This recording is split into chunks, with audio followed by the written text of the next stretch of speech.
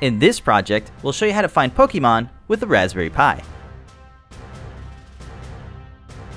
So this kinda looks like a lure module, but instead of attracting Pokemon, it'll let you know when they're close. It's like getting a notification when Pokemon are nearby. This can be really useful, especially when you're at work or stuck in class. So now you don't have to keep your mobile device open or keep checking every 10 minutes. So here's how it works. When a common Pokemon appears, the first LED will turn on. The second LED lights up when rare Pokemon are nearby. And when legendary Pokemon show up, the third LED will turn on. By loading some Python code onto the Raspberry Pi, you can connect to the unofficial Niantic Pokemon API. It'll request when a Pokemon spawns in your area. In the JSON configuration file, you can specify any location. This is really risky because it could potentially get you banned. It's completely against Niantic's terms of service, and it's more of a proof of concept. Niantic doesn't like it when folks use the API, and they'll probably shut down access to it. So if you're watching this in the future, it may or may not work. So fair warning, don't use this on your main account.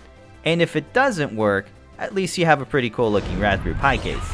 Speaking of the case, we designed it to be 3D printed on any desktop 3D printer. Hey, and if you don't have access to one, you can always use a service like 3D Hubs to print it for you.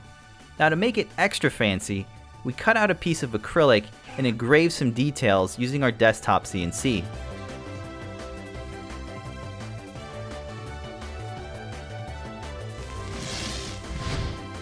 The 3 LEDs are wired to a common ground and connected to the GPIO on the Raspberry Pi.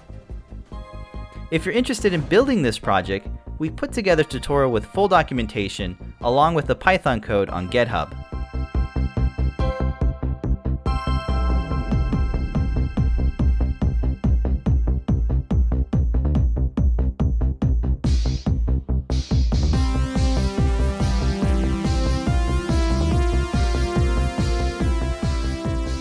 It's really easy to assemble because all the pieces just snap fit together.